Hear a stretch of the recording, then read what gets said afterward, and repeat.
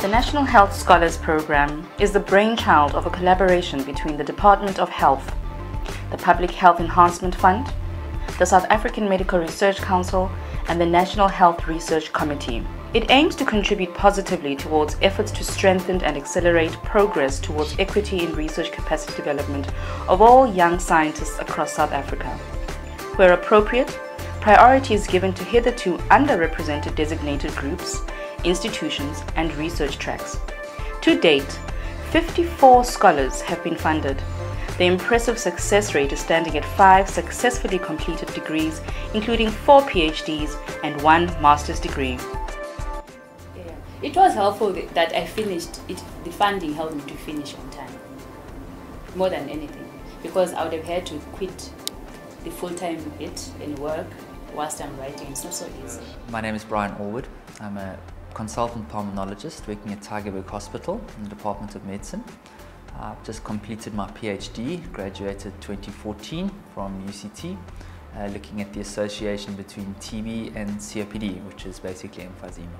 My name is Maluta Stephen Mufamati.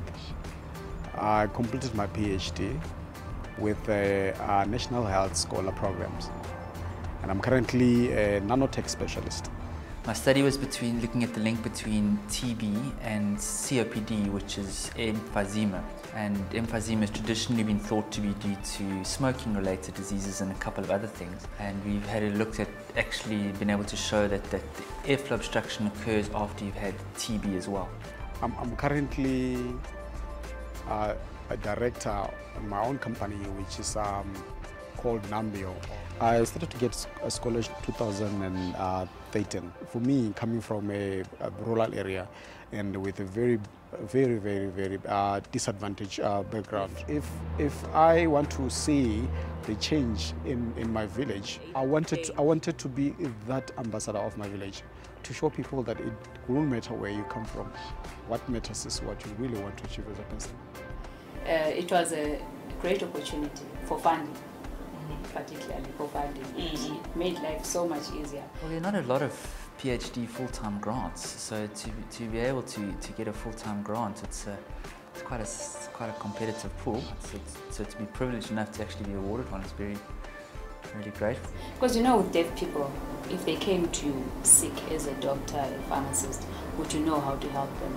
Yeah, that's the essence of the study. Whether TB causes COPD is been argued quite a lot in the world, with people in the West generally arguing that it doesn't cause COPD, and people in countries like ours say that it does cause COPD. So there's definitely an association, and the question was it the same disease or is it actually a different disease? And it looks like it's a slightly different disease or a subgroup of COPD. That's what our conclusions of the study were. So after you've had an episode of TB, a lot of people have got very damaged lungs, and this is one of the ways that the damaged lungs can present, like an emphysema or COPD-like picture. So what we did was we actually looked at the disease mechanisms. What actually do we think is going on from a physiology point of view, from a radiology point of view, and try to put it all together. And we do think it's slightly different from smoking-related disease. Somebody once said to me that the P in PhD stands for perseverance, and just plod on. And yeah, it can be a very laborious and difficult and soul-destroying at times process, but it's good, and getting to the other side is well worth it.